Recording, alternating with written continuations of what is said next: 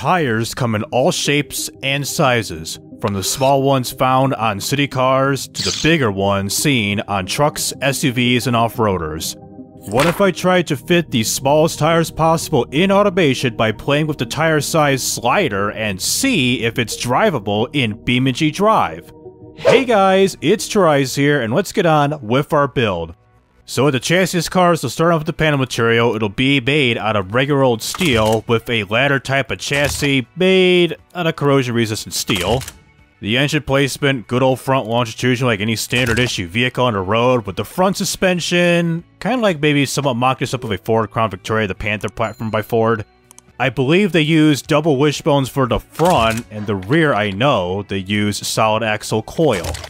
For the engine, it's a first time in quite a long time to be using, so a V60 V6 engine, start off with cast iron block material. And for the engine, I might as well make this like a 3 liter, so I guess 88 millimeters for the bore, and drop this down to 82 millimeters with stroke to get this to 2,992 cubic centimeters, or about 3 liters, with push rod heads made of aluminum. I guess for crank count rods and pistons, I guess we'll start out with just cast everything for now to get an idea of like how the engine will perform in terms of reliability and everything. Decompression, I mean, it's 1991, I guess, 9.0 for starters, maybe 6,000 RPM for the RPM limit. And she'll be naturally aspirated, and for the engine with the fuel system, I'm pretty much going to make like an early mock-up of a Ford Cologne engine up in here, so they use an injection system, either the analog, aka the mechanical fuel injector, or a electronic fuel injector. I might as well play it old school and choose a mechanical fuel injector, a single throttle setup with a standard bit intake manifold.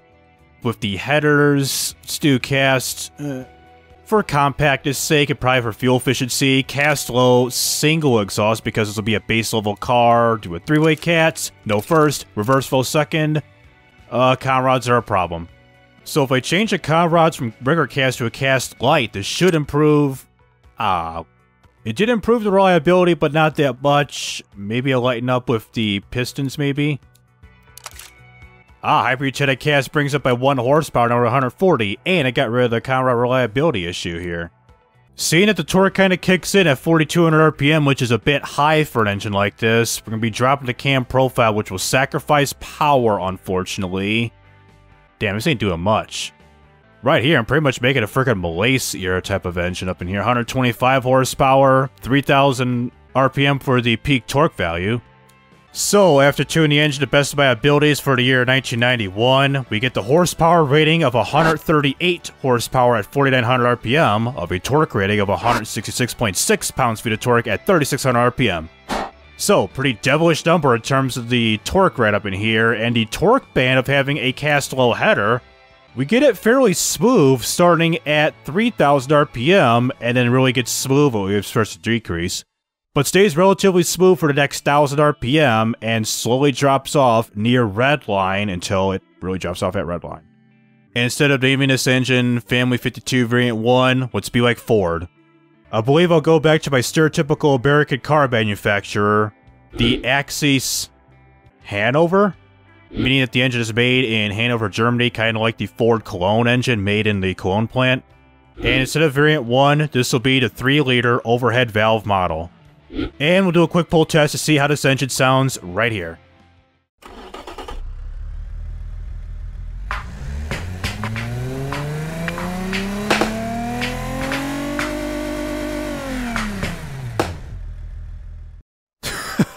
It's an unusual amount of frickin' exhaust popping. I mean, it makes 138 horsepower after all. It's not making like 300 or 400. Like, why you popping, bro? And for the rest of the car with the drive type, good old river drive because it's the base model level, automatic 4-speed, top speed.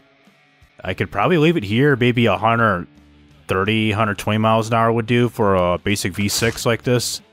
And here's the main attraction here for the tires. I'll probably start off with a regular cross-ply, hard long life, and then just lower to 110 on the tires, drop the size as much as I can, and drop the tire size even more.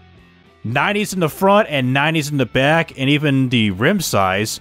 Oh, and increases the tire size, or width too, that sucks. So I guess 135s will do with these tiny ass tires if I remove the body here, so... I could make this a lot lower if I do the advanced trim settings right here. Let's just do this right here, the advanced trim settings. So, wheel width. Jesus Christ. And the diameter. Man, this is gonna get a tire diameter. Oh no. No. Yo. We're making go-kart tires or something like that. So match the rear to the front. We barely got enough ground clearance as of right now. This is just ridiculous already.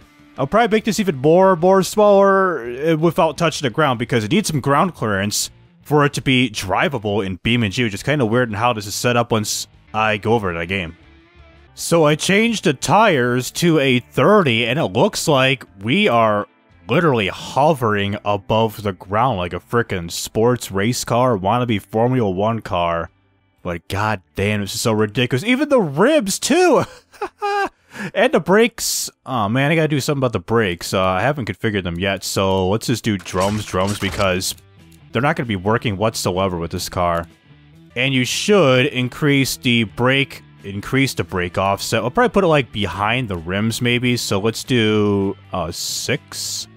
Alright, so the brakes front and back are at a 6, and I did change up the rims a little bit, and nope. Something about the hub right there, which I don't think I can do that. Oh, it's the rim center offset. Okay, this looks better already. Alright, seems like the rims are in good shape. There we go, they're in good shape. So with the rest of the car, other than the brakes, which they're pretty much gonna be non-existent. Under tray, who needs one when the car is already on the ground? With the interior, like I said, this will be pretty much a standard issue model, not the more top-of-the-line models. So this will be a premium interior, premium CD player. So for the driver and safety aids, I guess standard issue rack and pinion, hydraulic rack and pinion, no ABS brakes in 1991 with standard issue safety standards, 1990s. And final for suspension, what's be like a wannabe Ford, Lincoln, and the Mercury Grand Marquis. Air springs with twin tube dampers, passive sway bars with a normal preset. And it appears we got some severe understeer, and the brakes are suffering from severe brake fade. That is terrible, man. And this also hit me. I did experiment with some of the tires here to make them even smaller. Instead of just relying on the regular cross-ply tires with the street tires, what if I do a racing cross-ply? Let's see. This may not be a bad idea after all. Drags are big, softs are small. Mediums are thicker, hards are the same, intermediates, a little bit of a sidewall thickness, wets, that... rally. What are those? Damn, that voice crack, but what the hell are these tires? The front tires blew out. I agree with you, man, so...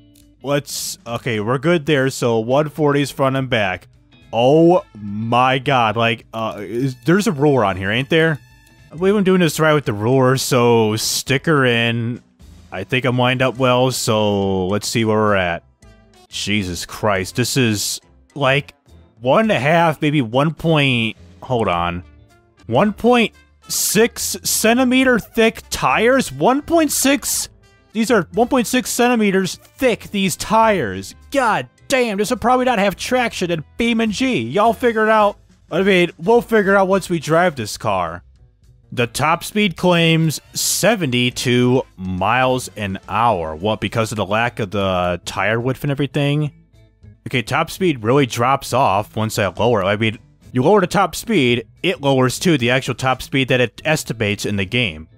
What if I go higher, like 150 miles an hour? Lower, way lower. Jesus, man. It's pretty much nothing I can do to improve the top speed to its true top speed that they use, like actual, like, real tires. So it appears everything is all good with this car in terms of the tuning and everything, so let's get ready to design this here tiny-ass, almost 2 centimeter thick tire type of vehicle up in here, by first doing the design in a time-lapse and prepare to drive this in BeamNG. So let's show you the time-lapse of my design right now. So for the design of this car, the overall design is going to be a knockoff of the first-gen Ford Crown Victoria. I first started off with the front end by replicating the Crown Vic's headlights by adding 2 pairs of the main headlamps. Then I added a small turn indicator beside them, and capping off with a cornering lamp that unfortunately doesn't work as intended in automation or in BeamNG. Then I worked on the bottom grille with these plastic bars to add some style, kind of like the real-life Crown Vic, and a bunch of other Fords around this time period too. Next, I got to work on the entire trim of the vehicle. I first added the large plastic trim that wraps around the entire vehicle, followed by a small chrome trim piece that goes on top and around the car too. So the trim piece, it starts from the bumper, the front bumper to be exact, then going on to the front quarter panels, right by the wheel wells, like the wheel well trim, then the doors, both doors, and up to the rear bumper. This applies for the big plastic trim and the chrome trim. I also decided to name the car the Axis Scapa, which is derived from the Scapa flow in the Orkney Islands in Scotland. It's plastered on the sides, just like the Crown Vic on the wheel well. After getting that done, I worked on the back end.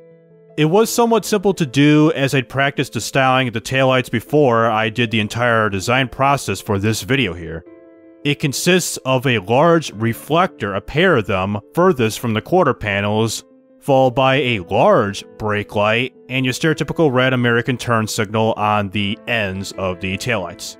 I also added another red reflector strip on the trunk above a small chrome trim piece that matches up with the reverse lights if you look a little bit closely.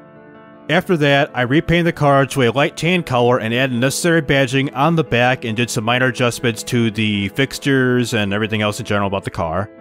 So after getting everything done with this build, here's how it came out. This is the 1991 Axis Scapa DXi.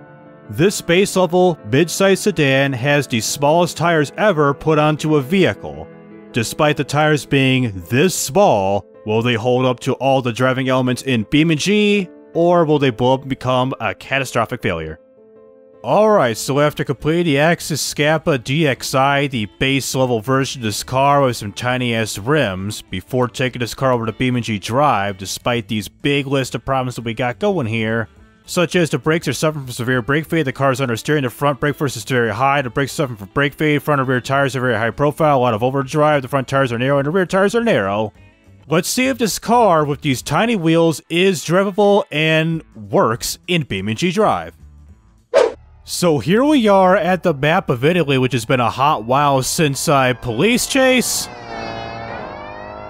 As the bullet rams into them, so the car spawned in, the Axis Scapa, or Scapa, whatever you pronounce it, has been spawned in with the tiny-ass tires that are holding up pretty well. So anyways, let's line myself up to do our base performance test if this car is capable of doing those tests. So the test we'll be doing, starting off, is a 0 to 62 acceleration test, followed by the 62 to 0 brake test, and lastly, a top speed run with these tiny-ass tires in this vehicle. So let's get ready to accelerate right now for our 0 to 62 test, as we were flying through the gears for a minute, so... Ooh, that bottom out was kind of terrible. So, 50 miles an hour now. Struggling to get ends meet. I forgot I gotta steer because we got a turn in the road. Am I maxed out? 58.2 miles an hour? I'm maxed out. Are you kidding me? I mean, I could do the gear ratios, which I'll probably do that right now. Alright, so I've significantly lengthened all 4 of the gears right there as I bottom out again. So here's a little tune that I got here for all the 4 gears that I've lengthened. I've pretty much lengthened all of them. And it seems like that was the trick, as our 0 to 62 time is 19.13 seconds of 1,141.20 feet. That's more like compared to topping out at 58 miles an hour.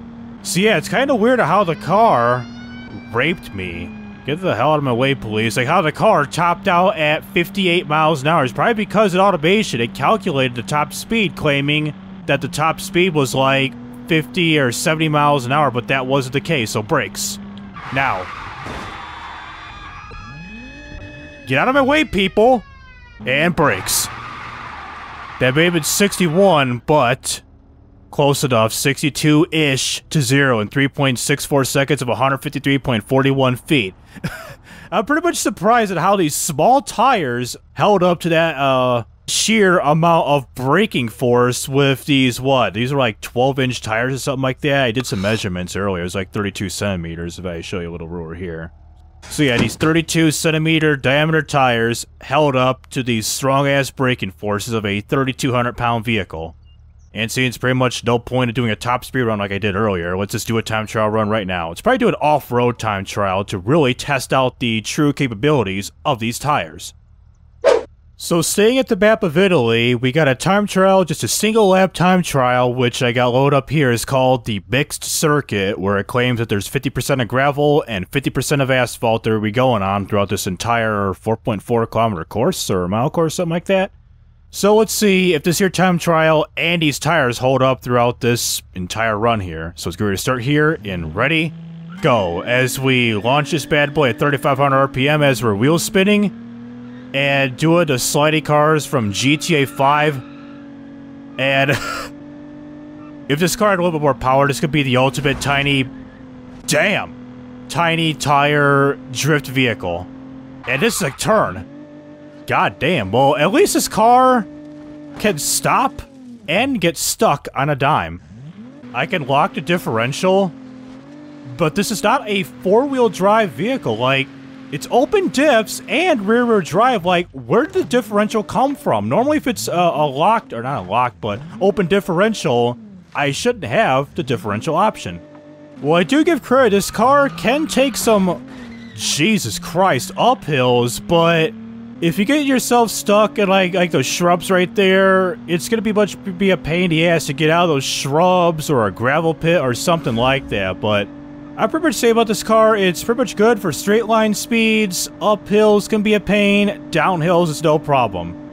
And I'm still capped at 58 miles an hour. This is stupid of how the automation exported the car, the gear ratios, for the final drive to be capped out at this speed rather than the original 72 miles an hour as it originally calculated. Well, at least the tires and everything else did well with that jump, which I'm pretty surprised. If I'm doing like some hill climbing, like if I would have went to Utah, USA and do some hill climbing, that wouldn't be an option. Oh god. Jesus, like, you can't even steer this car that well, especially if you go to a high speed like that. I was steering left, and the car refused to steer whatsoever, having that severe understeer because of what we got in store, as the frickin' bumper trim or the side door trim is about to come off. So let's make this left-hand turn at a super duper McCooper high speed and just casually missed a guardrail and try to get to the finish line right here. Can I make it through here? Or no? Yes. Don't mind if I go through your vineyards, your grape fields here, sir. Whoever owns this farm, sir or ma'am, to whom it may concern. And we get a time, 5 minutes, 47 seconds, 186 milliseconds, which is pretty terrible for any other car, like any normal size tire car. So go to free roam, crash to somewheres, like, give me somewheres like this tree up ahead. This tree from my first turn earlier. The radiator is leaking. Back up so I can get a good idea of, like, how the car looks like. So after hitting a tree at 35 miles an hour, what is this? Oh, my license plate, right? Yeah, it's my license plate. I thought this was, like, another piece of the little door trim as I yeet that away. So a 35-mile collision, held up fairly well for an automation vehicle, and second of all, engine still runs, pretty much a standard issue for an automation-made car driven in BeamNG.drive. So for the final part of the video, let's drop this bad boy down a ramp at the leap of death as soon as I find it, because I got a crap ton of maps here. So leap of death, and simply drop this abomination of having these 12-inch diameter tires and pretty much put this car to sleep. So bring it to the top of the ramp right now.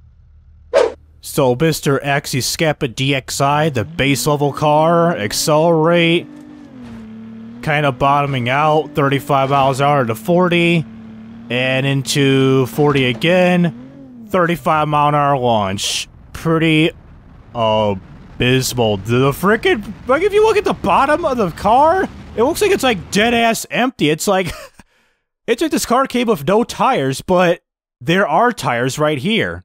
So it's 50 times slow-mo this on the side of the cliff face as we get a collision. Let's just do a regular camera. A collision on the rock face here. Speed us up to around 8 times. Are we gonna go end over end? Face first? Face first, alright. Base drop we go, and full time. Ooh, right between a gap. And the engine is still working despite kind of going end over end and ramping ourselves down the side of a cliff face, so it slowed us down. Now to 8 times. All wheels first. Freaking base dropping our 4 wheels, and the tires are deflated. I don't even care. We're probably gonna go in the pond after those 2 hits. Yes, we are. Turn the engine off, save the engine, and splash we go. Now the engine is broken, as main engine is broken from that hit, as we're not slowing down by going into the water because of friction, masses, freaking physics. Don't really apply on this map for some odd reason with the water. And dropping the car right here. Yes, indeed, it's a freaking pile of scrap metal after going end over end, as not only that, the engine is exposed. It's interesting. So like I said, it's a freaking scrap metal, a pile of scrap metal after going end over end, base dropping all 4 wheels at the middle of the cliff back there, to make up this kind of abomination that we got going here with all of our tires except this tire? Yeah. Except for this tire being still on, and the rest of the tires have been freed, been put away, taken away, this and that, put out of their misery. So with the Scappa DXI, aka probably the smallest tires ever to be put onto a vehicle from automation and driven in BeamNG, these super small tires with a 32cm diameter and 2.6cm long had surprisingly held up well to all the elements. From the asphalt to the gravel roads, it can tackle any form of terrain.